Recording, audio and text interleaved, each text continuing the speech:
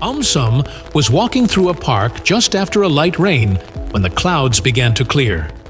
Suddenly, sunlight broke through, and before his eyes, a beautiful rainbow arched across the sky. Amazed, he wondered, why do rainbows form? Determined to find out, AumSum zoomed up toward the sunlight. He flew high until he reached a region filled with tiny water droplets hanging in the air after the rain.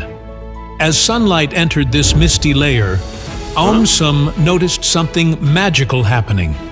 The light began to bend as it passed from air into the water droplet. This bending of light was called refraction. The sunlight, which looked white to the eyes, began to separate into many colors inside the droplet. AumSum watched closely as each color took a slightly different path. Red bent the least, and violet bent the most. The light hit the inner wall of the droplet and bounced backward. That was reflection. Then the light left the droplet, heading back toward the ground.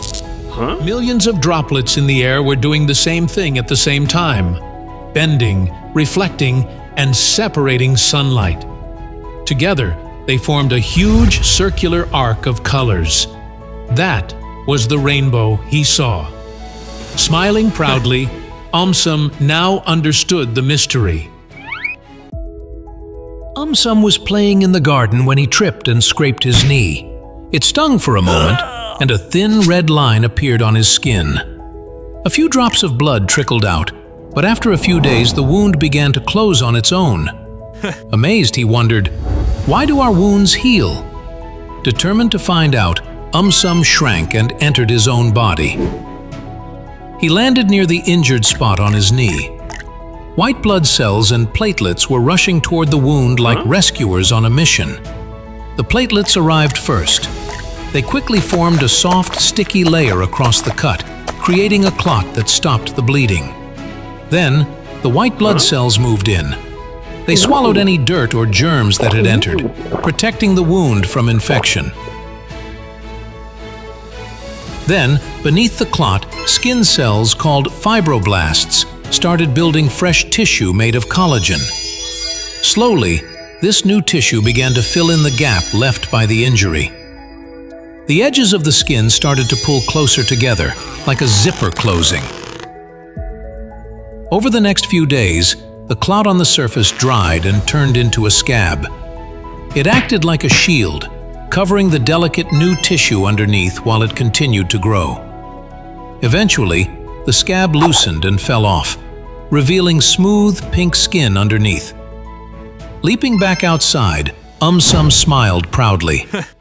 AumSum was sitting quietly on a bench when suddenly a strange sound echoed from his belly.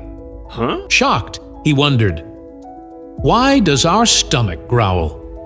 Determined to find out, he shrank and entered his own body. He landed inside the stomach. The place looked almost empty, with only thin traces of food clinging to the walls. Around him, large muscles formed thick folds, and they were beginning to move restlessly. AumSum watched as they tightened and relaxed, pushing the space into motion. Suddenly, the brain commanded the stomach to get ready for food. The walls obeyed. They squeezed and churned strongly, just like they did after a meal. AumSum stumbled as the powerful muscles rippled around him, shaking the empty chamber. Air and leftover digestive juices sloshed together noisily, creating echoes that bounced from wall to wall. AumSum covered his ears as the growls rumbled all around him. He followed the vibrations downward and saw the small intestine also joining in. The walls of the intestine pushed and squeezed, sending ripples forward. This process, called peristalsis, was the body's way of moving food along. But with no food present, it only pushed air and liquid, creating even more rumbling noises. AumSum finally understood the reason. The body was basically preparing itself for food. With a gentle leap, AumSum came out of his body, smiling proudly.